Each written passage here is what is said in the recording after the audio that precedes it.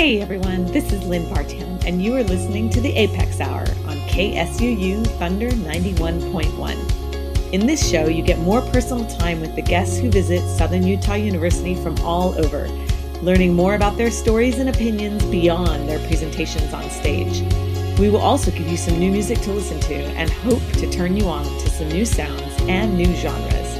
You can find us here every Thursday at 3 p.m. or on the web at scu.edu/apex. But for now, welcome to this week's show here on Thunder 91.1.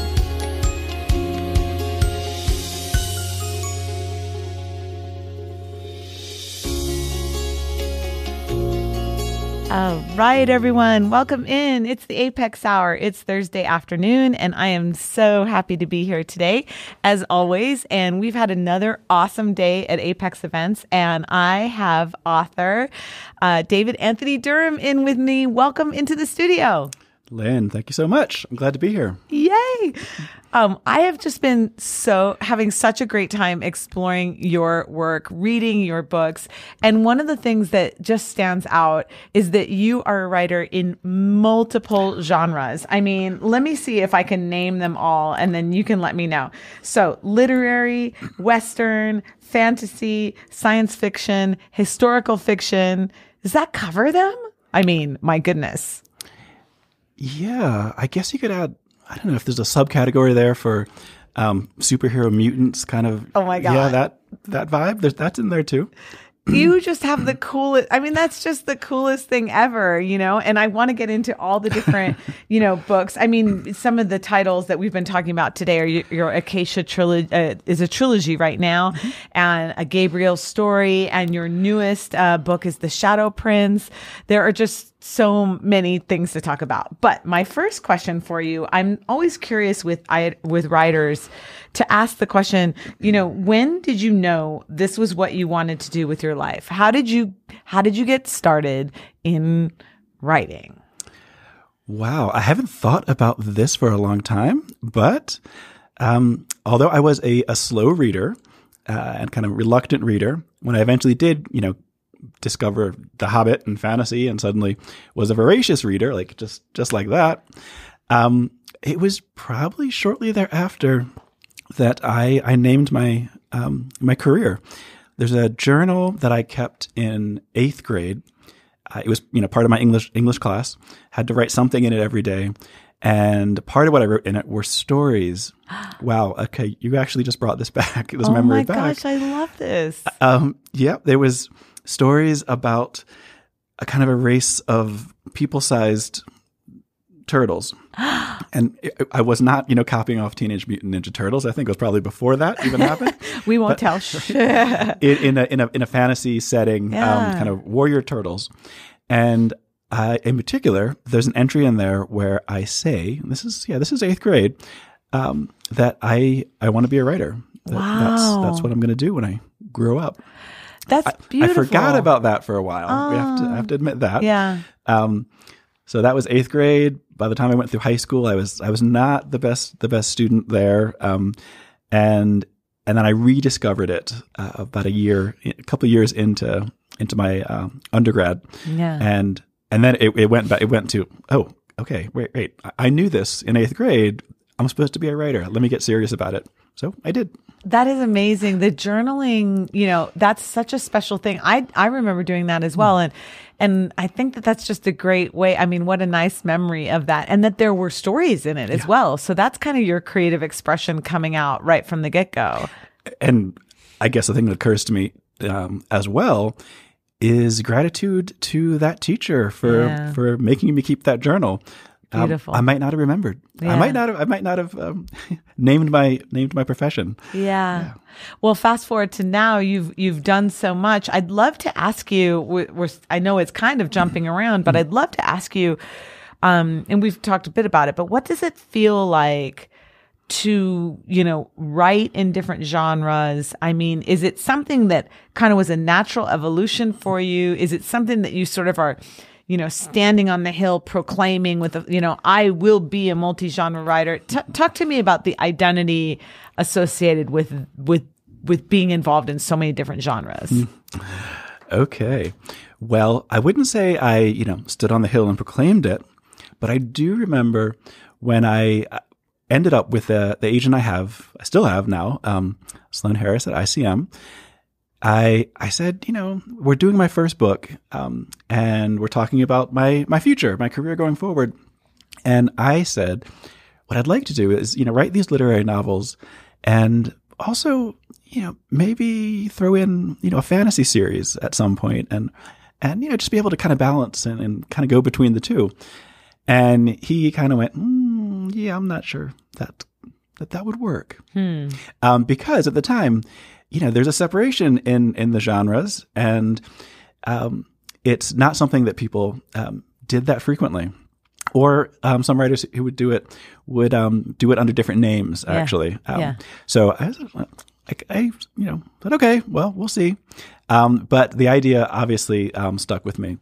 And for me, it's not the best way to build a career in terms of establishing a name for yourself and a particular readership. Right. But in each case, as I've moved, I have probably lost some readers in the process and gained new readers as well. And for me, I do find inspiration in so many genres. So it makes sense to write in them. I get excited about picking up sort of a slightly different toolkit, different reader expectations, and kind of problem solving the way through a new genre. It keeps it interesting. Well, I'd love for you to go into a little more detail about that, because I'm super curious about those toolkits and about those reader expectations. I mean, I know these are generalizations, of course, but can you talk a little bit to, what that means in terms of fantasy versus, historical or Western or young adult or whatever? Can you talk about what some of the toolkits might be and different techniques, and then also what different expectations are? Like, what do you how as a writer do you look to those audiences? What differences are there? Well, it's interesting that in some ways I look at them the same, except that one of the big changes from my early days of writing very literary fiction was that my emphasis was all on character and character development and literary language and the structure of sentences, all of which is, it's great. And I love a good literary novel. I would say, though, that my MFA program, kind of looked down on plot and drama and things happening. And that's when I ventured into my first published novel that's Gabriel's Story. That kind of pulled me into, because it's set in the West, I needed to read some Westerns. And I think somewhere in there, as I began writing that novel and was into it a little ways, I remember the day that I had a whole bunch of ideas, like stuff was going to happen, and there were going to be horse like chases, and it was going to cover various states, and there's going to be all this drama. And when my wife came home, I told her, I had all these ideas today of where this novel could go, but stuff happens, and I was kind of like puzzled. I was like, can I do that? That's awesome. Can I write plot? Exactly. And my wife, who's kind of awesome in all things, said, "Well, it sounds like you want to, so That's great. So do it." Yeah. So that was one thing, and I was aware when that novel got published how humbling that experience was. Like, instead of feeling like, hey, I've conquered the Western. Exactly. Yes. It was more like, wow, people are going to be reading this now. And that kind of fired a belief that I had to make sure that I was delivering for folks. Like early on, the novels were very serious, and they were very issue oriented, and that was important to me. But I needed to remember to entertain and to value people's time when they're spending it with your words. So make sure there's a good story there. So it's not exactly a toolkit, but that breakthrough it had to be important because it's the breakthrough that got me into print, and that's continued. Yeah. Well, another question that leads to what you were saying is do you have someone specifically in mind as a reader, or is it a general, or is it yourself, or is it who do you think of when, or do you think of someone when you're writing? I think of someone in between this perfect reader who also likes to read across genres, and likes to be entertained, but also read works that in some way or another engage with, questions of, what it means to be human, and how best to live our lives. And it's not so much that I think of, I wouldn't even say that between the adult genres, at least, that I really feel like I need to have an entirely new readership. I always want to be bringing along some of the folks who read my earlier books, and hopefully adding new readers to it. As much as you can kind of look at my books and by description and go, wow, they're quite different. Mm-hmm. I would say there are themes that kind of weave, right through all of them. I don't know that the things that I write about in terms of ancient history and warfare in a novel like Pride of Carthage are all that different thematically than how I approach it in a novel like Acacia. What are those themes that are most important to you in terms of your personal statements? With both the, I think of the Hannibal novel and Spartacus novel, they're both novels where you kind of know what happens. In neither case, they don't win. Right. Things don't go well for either of them. And I think that my approach to those is to look at all the desires and aspirations, and in many cases, misplaced notions of national pride and greed and everything that lead to those conflicts.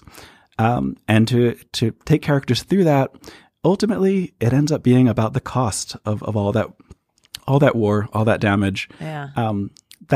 Those themes are definitely there in those novels. They also inform Acacia. I didn't go into a fantasy with the notion that this is going to be about the forces of good and the forces of evil, and which does the Dark Lord win, or does the the good guys win? Because I've never seen the world as that cut and dry. Mm-hmm. It's complicated, and there are going into any of them, I've always wanted to tell the stories kind of from both sides, basically.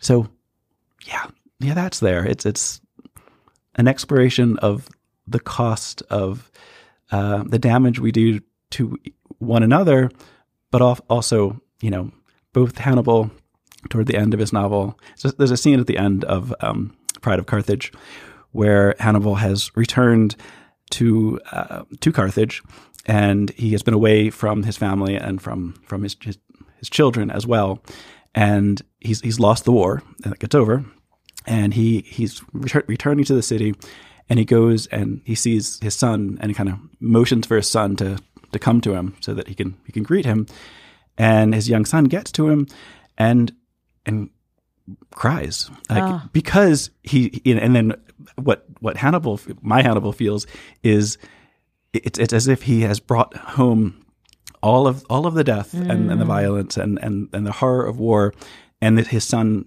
doesn't know him, that kind of realization is the type of thing that is woven through a lot of my writing.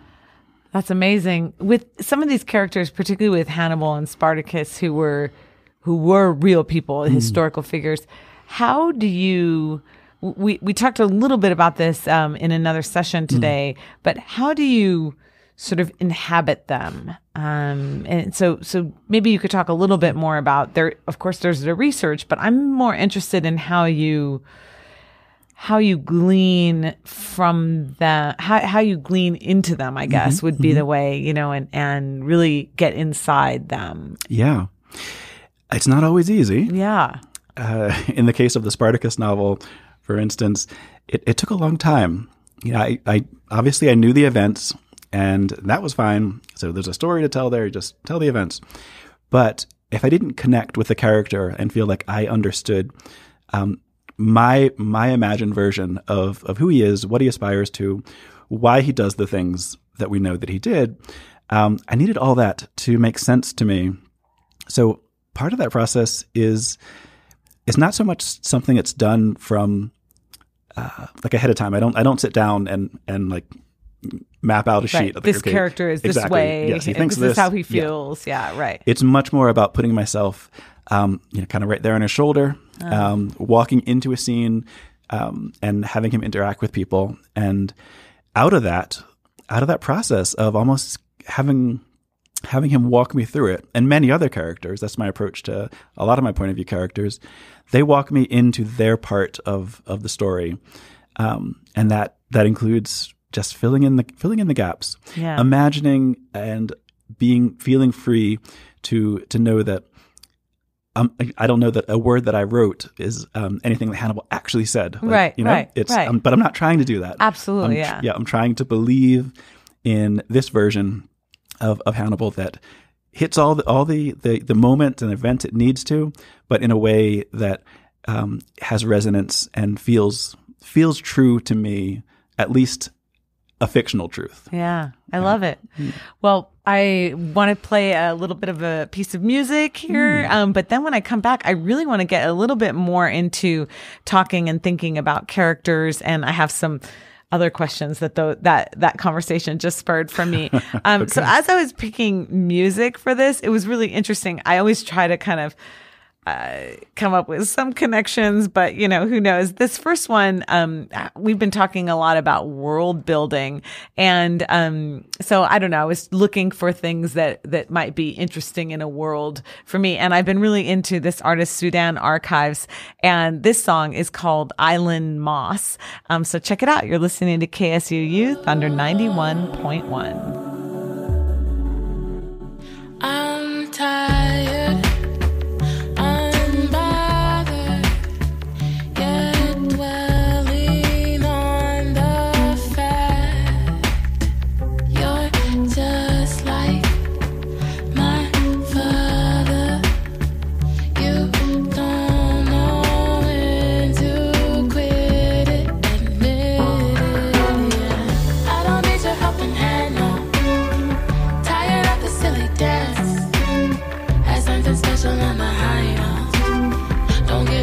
This is where I stand. Don't get concerned on what I'm on to. Had a couple runs, now's my turn. Can't stand to see a nigga blue. Don't get it twisted, this is where I stand. You think I'm soft like ice and moss all over me, like harmonies, life's a breeze, right? So smooth like ice. I think that's why we're eye to eye. I'd rather lose focus instead. Enjoy these moments to spare. Looks like we're going nowhere. I let my path guide my heart and saw the words on the wall. Our love's a cave in the dark.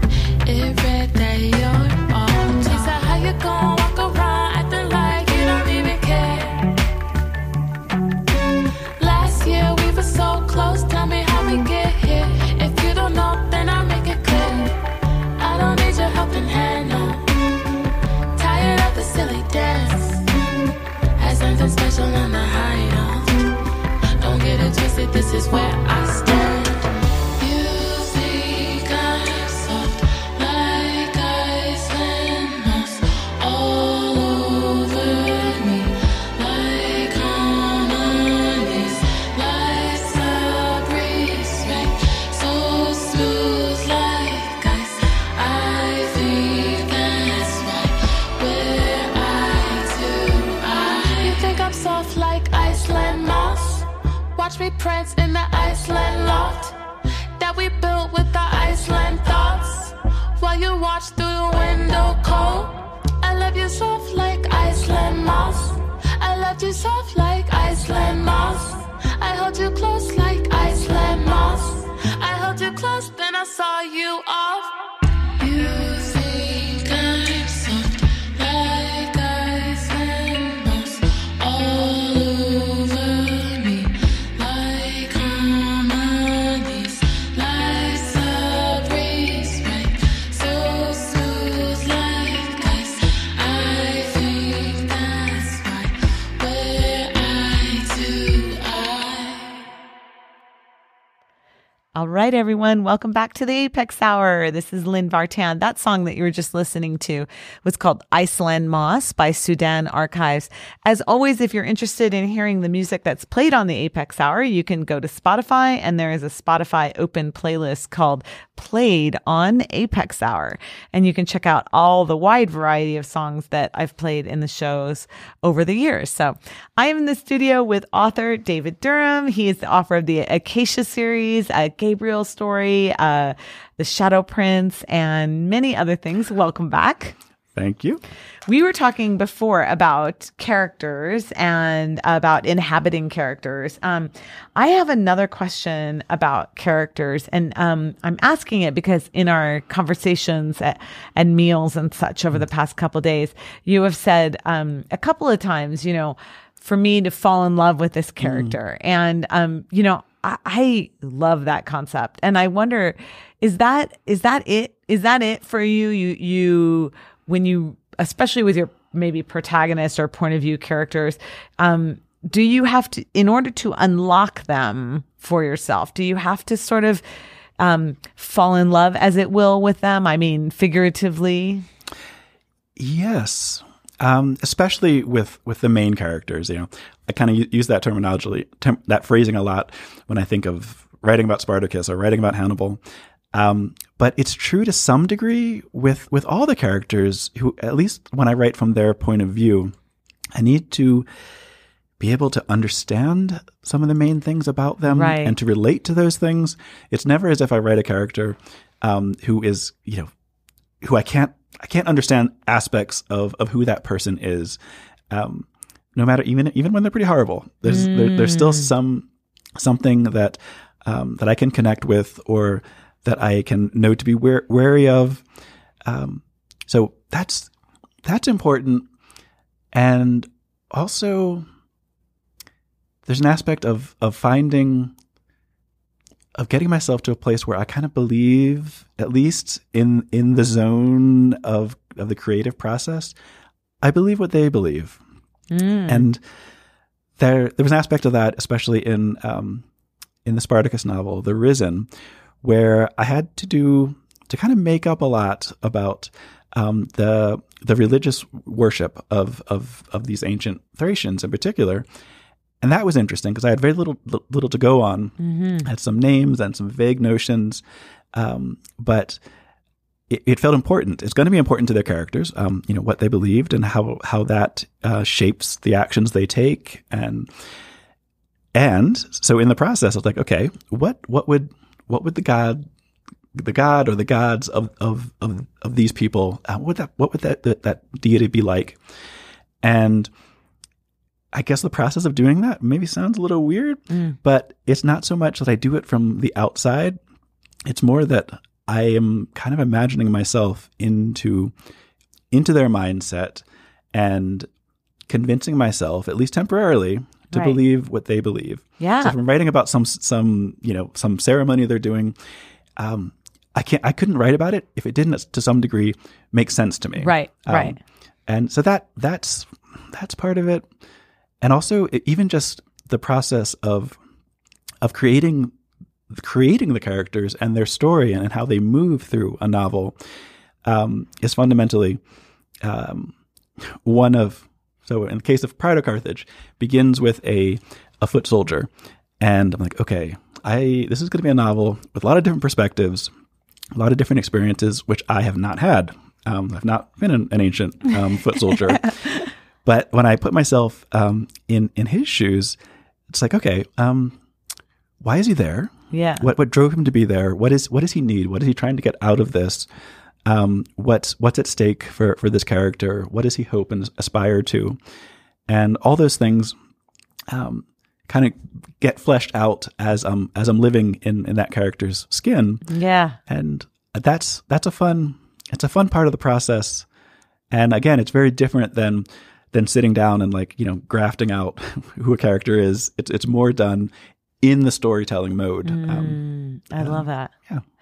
Well, let me go even more. And so I teach music, and one of the things that I like to teach about is the different kinds of learning, like visual learning, oral learning, kinesthetic learning. As you're learning a piece and gaining deep learning of a piece of music, you want to try to access it in all those different ways. So we've talked quite a bit about characters. I'd like to kind of expand that conversation a little bit to the worlds around them. And I wonder, do you sit and see them? Do you hear them? What senses, are there multiple senses involved in your imagination as you're getting that stuff down on paper? Are you aware of that? I'm just curious about that, especially because one of the things we've talked about a lot is the depth of your world designing. And I just wondered about that part of it. Interesting. I guess it must be, yes, a very multifaceted combination of sensations and influences. I'm thinking of Acacia now, and in that case, yeah, it's kind of creating a whole world, and in very different landscapes in this world, right? So I'm thinking about that now and going, okay, in a way, I kind of mapped that out in the opening portion of the book has a lone soldier kind of. It's such a great opening, by the way. I love it. Thank you. That's great. I have an image of the hair so much in that, it's like, so it's burned in. Yeah. Anyway.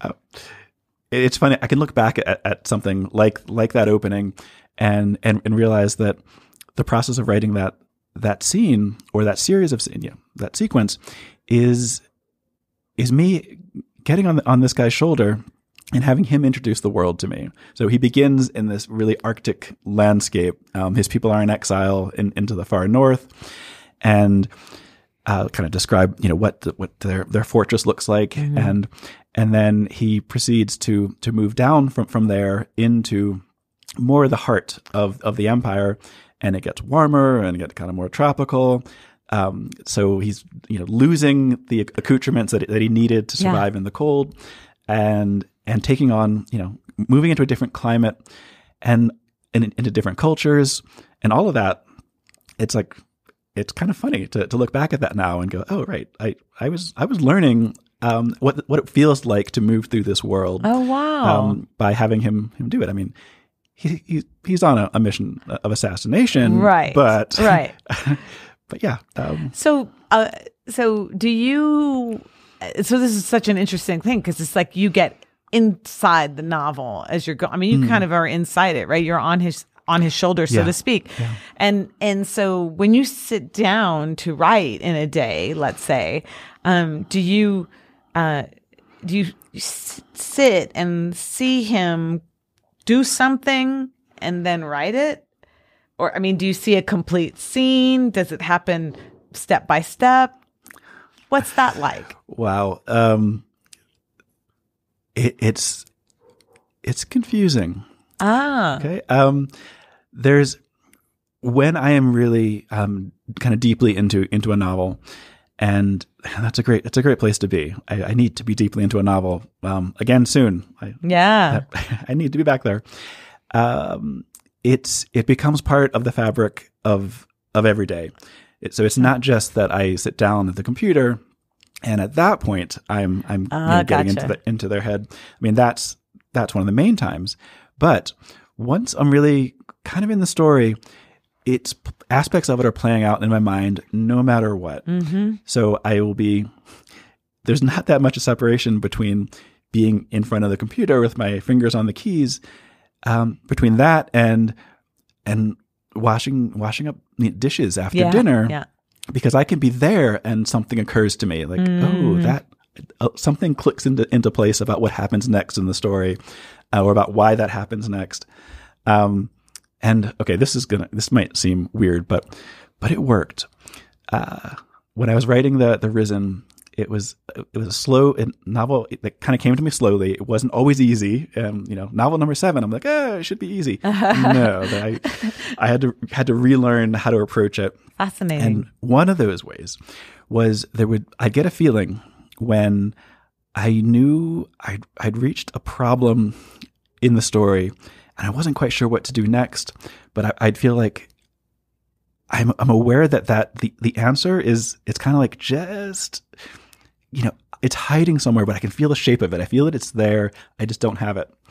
So when I lived in Western Massachusetts, we were out in the woods, and there was a particular bit of path behind our house in the woods. And when I had that feeling that, okay, there's something I'm almost going to get, I would go out to that bit of path, and I'd walk really slowly, and I would just look down at the path. Yeah. And it was as if I was looking for a small object on the ground. And when I did that, if I just walked slowly enough and for long enough, I almost always found it. That's awesome. It's kind of weird. No, that's awesome. It's like a meditation. I mean, it's a moving meditation of sorts, Yeah. And I mean, I completely get what you're saying about, when you're deep into something. I think musicians feel that. I know when I'm learning a big piece and I'm deep in the learning process, the same. If I'm washing dishes, all of a sudden I'll realize that it's playing in my head. Yeah. Somebody once said to me, "Do you always hear music in my head?" And my answer was like, no. But then for the next week, I started to kind of pay attention, and I was like, oh yeah, it is always in my head. I just never really was alert to it or not. So that sounds awesome. I mean, what a cool process. And I guess there are similarities there. Yeah. And it is funny to think about how often the important revelations and plot details or the other thing is there are a lot of occasions where I will have written something early in a book and only figure out what that thing is and how it resonates with the whole novel much later, and that can be a weird process too. It's like so it's like 4 months later and a couple hundred pages in, and it's like, oh, that ring that he put on, it's like that's I just figured out where that came from. Oh my gosh, that's amazing! And how that's going to change the story. Yeah, our mind is what a fascinating thing. That's it is. So cool. And that for me only happens when I'm doing the writing, as opposed to going, okay, let me just think up, all these important things that are going to happen. And that's interesting. It's once I'm actually in the story, and living with it that there are these connections, that I didn't see before. I don't know that I could see them if I wasn't just spending the mental time almost 24 hours a day with it.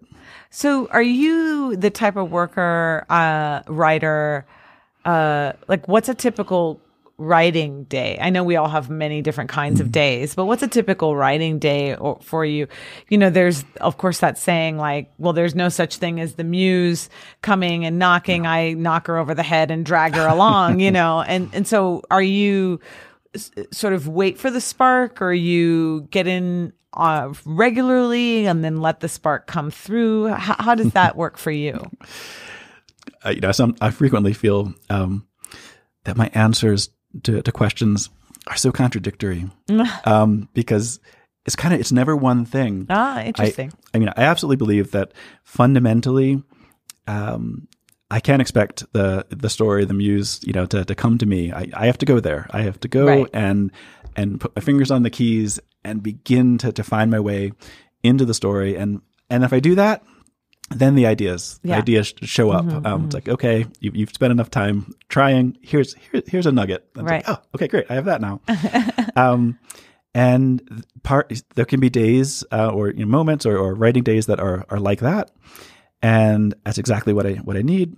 There are other days when things aren't going well, and it's sometimes if they're not going well, I stay there and I try to make it work.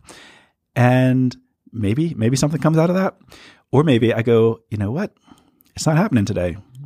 It's time for me to stop. And maybe the best way forward is for me to walk away from the computer just now, and do something else.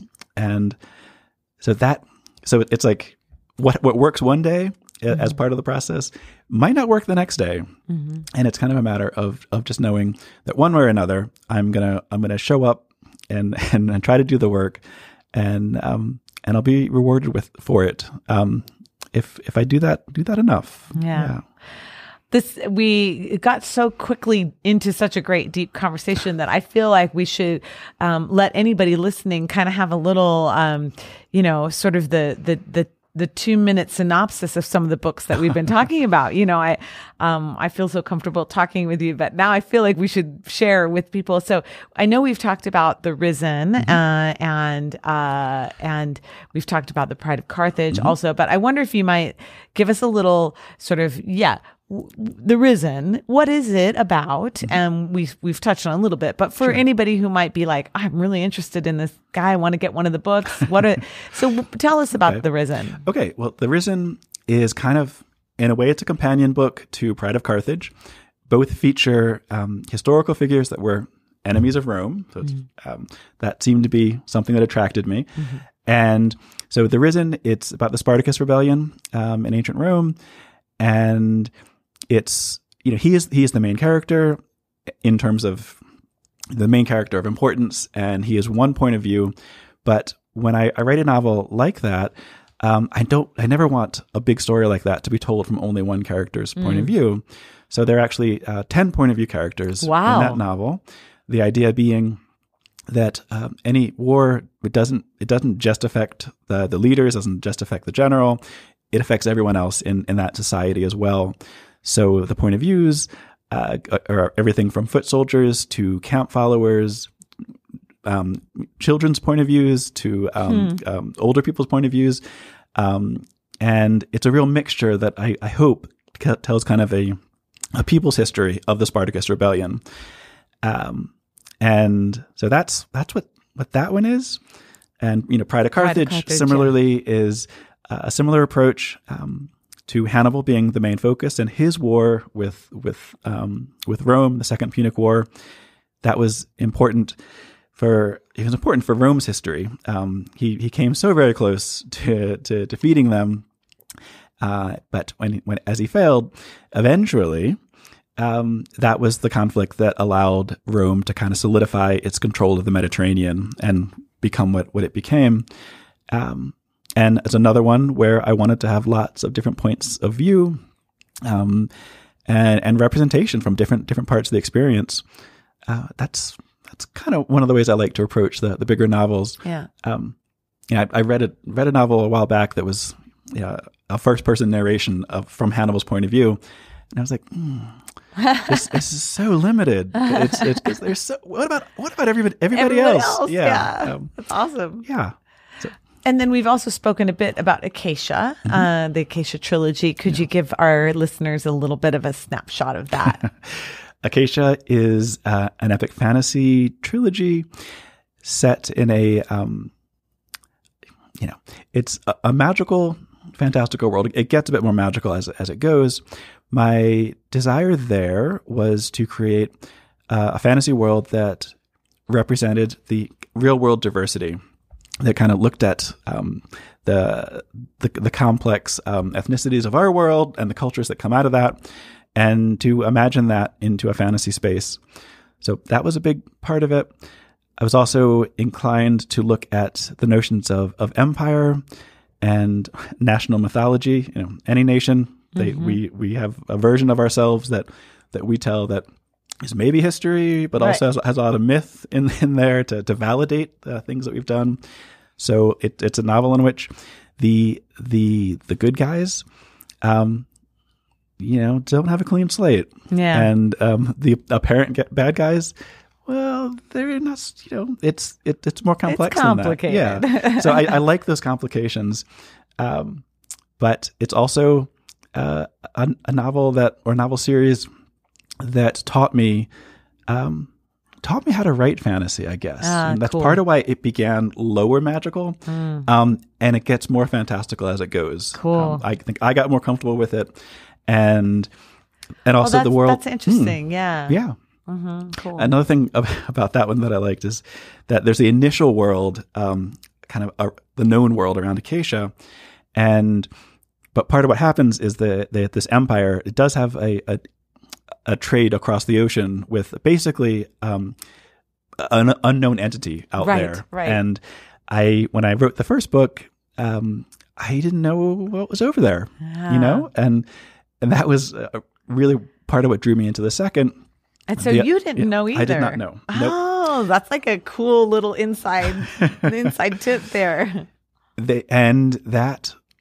That's why there's a second book, because part of me is like, okay, I'm looking at the globe. I can only see this much of it, but I'm gonna turn it a little bit. And, that's so cool. What's on the other side of that ocean? And then I get over there, and who are these people? Why are they participating in this trade? What do they want out of it? That's a fun part of the process as well. So epic fantasy that hopefully reads a bit like it's a fleshed out world, as if it's an epic historical. Yeah, it does. It definitely does, for sure. Cool. Absolutely. Right. Well, there's two other novels that we could talk about more, but two other novels in particular that we've been sort of touching on here and there, and that is Gabriel's Story, which is your first published novel, right? That's right. Yep. Can you tell us a little bit about that? Sure. First published novel, not first novel. Right. I wrote two that were unpublished. A little bit of one of those became some of the key ingredients of Gabriel's Story. It's I guess you could call it a Western, an African-American Western set in the 1870s. The family dynamic, which I initially wrote in a contemporary sense, is all kind of intact. The story became really different when I plucked it up in time and space and moved it to Kansas in the 1870s. It's a story partly about homesteading, partly about a disgruntled boy who does not like his stepfather, and chooses to go off on his own, and gets in a lot of trouble in the process, and comes to value a lot of what he left behind, and it's his journey, his circular journey out into the world and then back to his family.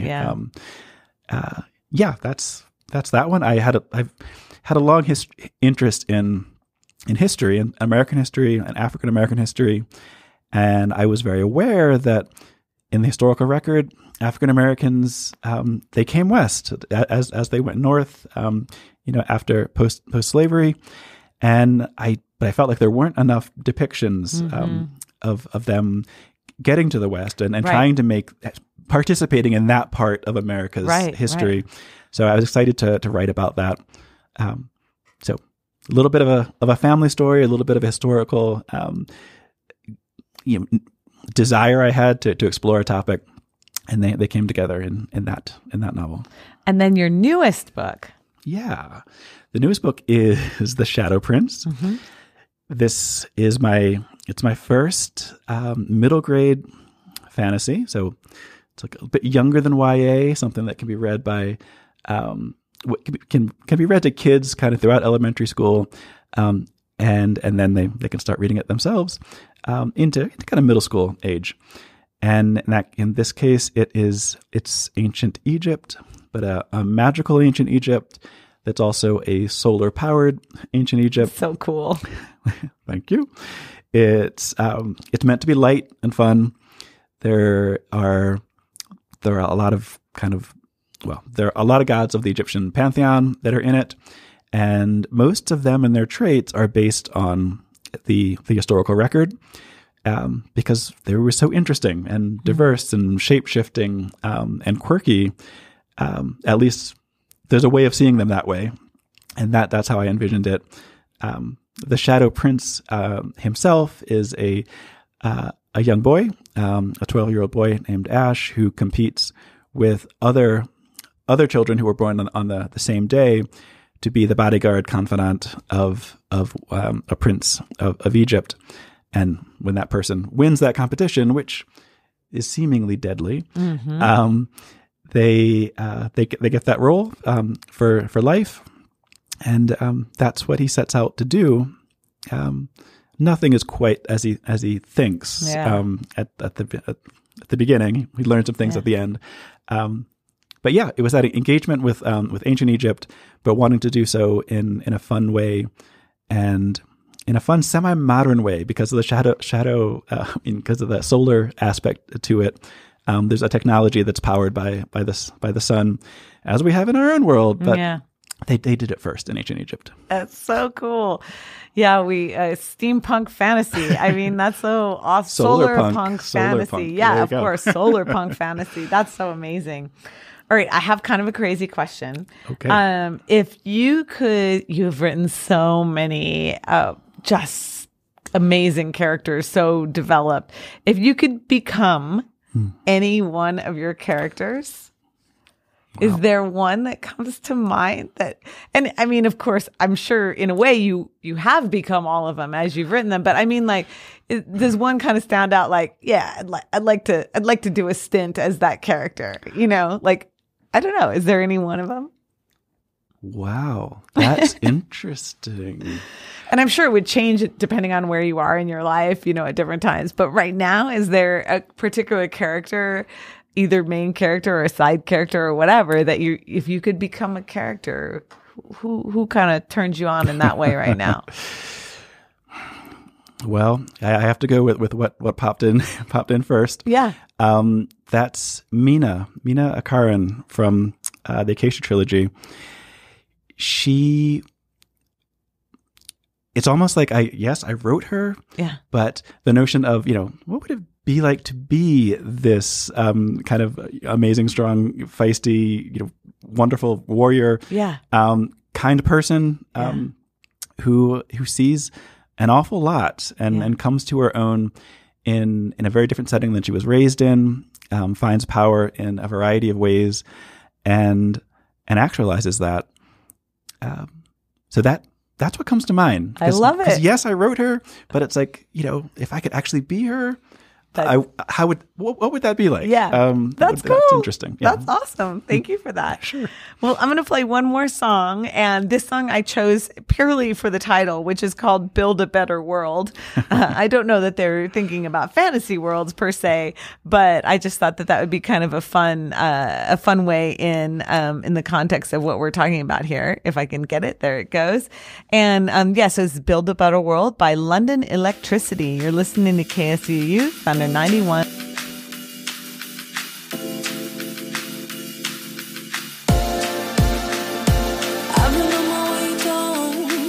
I've been living with the lights out, getting troubled by the idle sounds of the day to day.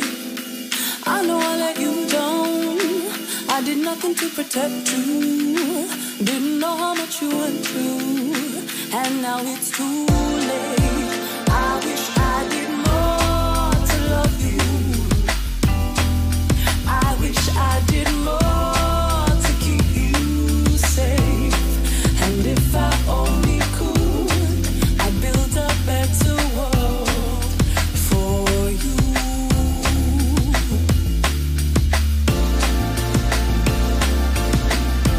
I don't wanna see you hurt or struggling, sitting in your cold water.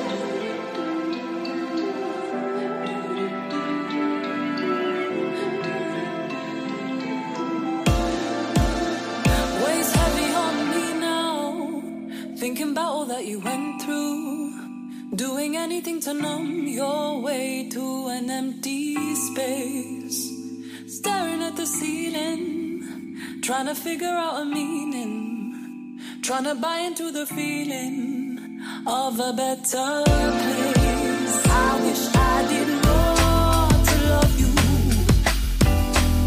I wish I did more to keep you safe. And if I only could, I'd build a better world for you.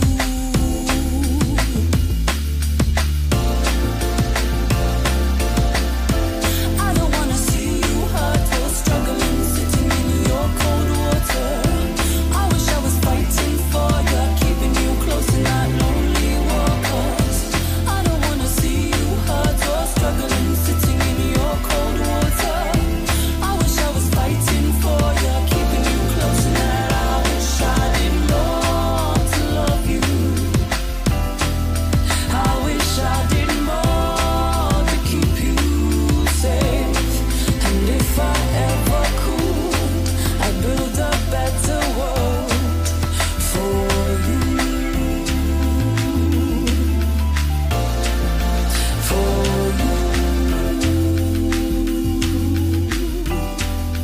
For you.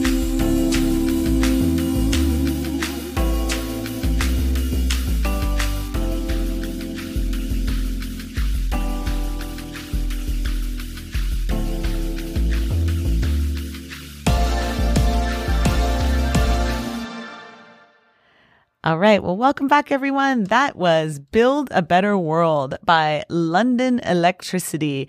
You're listening to KSU Youth under 91.1. This is the Apex Hour, and I am here with David Anthony Durham, and we are just about to close our hour with our favorite question of the whole day, which I ask all my guests, which basically the question is, what's turning you on this week? But before we get to that, I want to make sure to mention your website. Can you tell our listeners where they can find out more about you and any social media that you'd like to share, anything like that? Sure. My website is just my name at davidanthonydurham.com. And that's the main resource. I'm on Facebook, Twitter, though I'm not that proficient at Twitter, but there, and Instagram as well. And all just searching by my name. Awesome. You can find me. And you can find the books anywhere. And there are audiobooks of almost everything, right? Yes. Yep. Everything's available on audio, and all the books remain in print, and certainly available online, easy to find if not in your local bookstore. Yeah. Perfect. Yeah. All right. So now to our last question of the day, and that is, what is turning you on this week? And it can be anything. It can be a book that you're reading, or a magazine, or a TV show, or a movie, or a favorite food, or it can run the gamut. So David Anthony Durham, what is turning you on this week? Oh, there are two things that come to mind. One is that I've just handed in the draft of the second Shadow Prince novel. Woo-hoo! So continuing that story into a series, that really excites me. Awesome. And the other thing, it's something I've been doing semi-secretly last couple of years. It's writing and being involved in TV. Ooh. Not stuff that I can really talk about at the moment. That's the frustrating part of it. Yeah. But I have been involved with a number of developing shows, and that process of working collaboratively, with being in a room with people, just talking right through the day about what's the story and who are the characters and what's the best version of this, and bouncing ideas off each other, not being afraid to throw out ideas. I've been amazed each time I've had one of those experiences that at the end of the weekend of the session, it's like, there's all this stuff. There's a show on the board, and it all makes sense. That has been exciting. Writing scripts has been exciting. It's cool. It's still storytelling, but it's doing it with a different toolkit. Yeah. And that's maybe that's part of my it's I'm going into a different format, but that keeping it interesting and trying something new is exciting. And And they pay pretty well too. Well, I know it's super secret, so I'm not going to ask any questions about it, but I will look forward to the opportunity to have you back, maybe when things are a little bit more pronounced, and then maybe when we're getting ready for premieres and things like that. One of these days, I'll have so much fun actually talking about these projects. Yeah. Well, David, thank you so much for your time. Again, for our listeners out there, check out the books. I mean, what if you want to just get immersed in so many different worlds and different genres? It's just awesome. So it's been a pleasure to learn about your experience. So thank you so much for being here. And thank you for having me. It's been great. Awesome. All right. Well, that's it for us, everyone. We'll see you next time. Thanks so much for listening to the Apex Hour here on KSUU Thunder 91.1. Come find us again next Thursday at 3 p.m. for more conversations with the visiting guests at Southern Utah University and new music to discover for your next playlist. And in the meantime, we would love to see you at our events on campus. To find out more, check out suu.edu/apex. Until next week, this is Lynn Vartan saying goodbye from the Apex Hour here on Thunder 91.1.